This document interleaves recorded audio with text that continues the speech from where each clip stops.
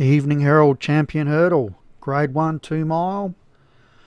Get us going on the first day of the second last week of the hunt, and up the top we've got Baton Rouge for Paul Rhodes, Diet. First of the big bands, Kingdom of Beast, the favourites Northbridge Boy for Jim Murray, Dirty Chief, Nature's Wind, Serenissima, Wickle Pink, Witch's Lily and Xylophone for Grey Clutterbuck. And of course we are at Punchestown and they're racing.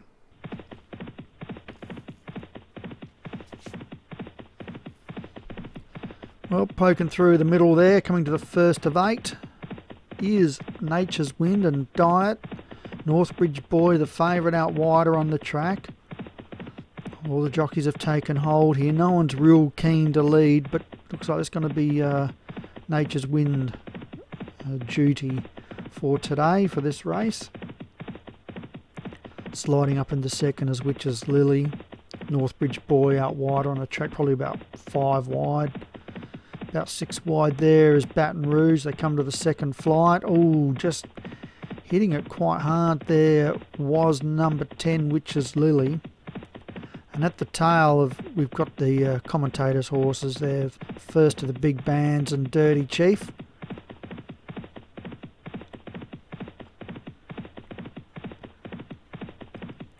Nature's Wind leads 1.5. Northbridge Boys, they come to the third flight. Jumped it well, the leader.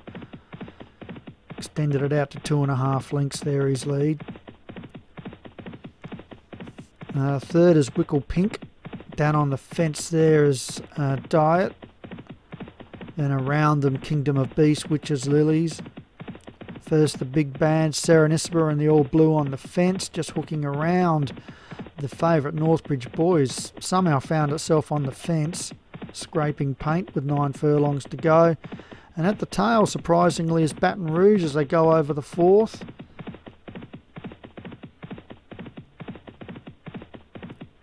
They come on down now. There's a mile left to run.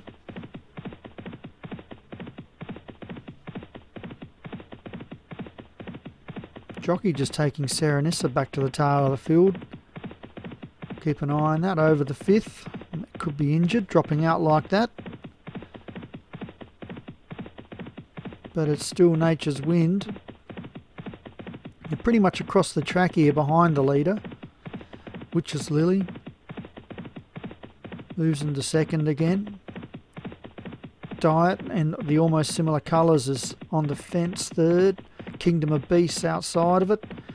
Widest runner is Dirty Chief as they come to the 6th.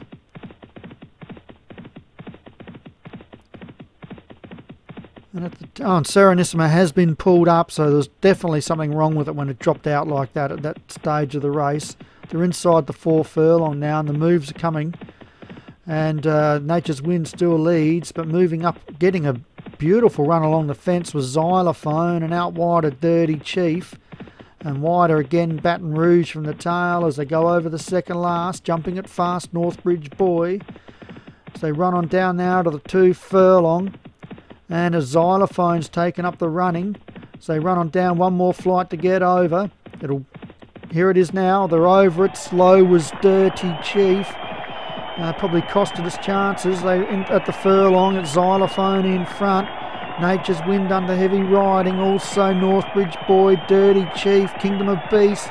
But I think this has got this one, Xylophone. And as they come on down to the line, and Xylophone wins from Nature's Wind. Northbridge Boy was third.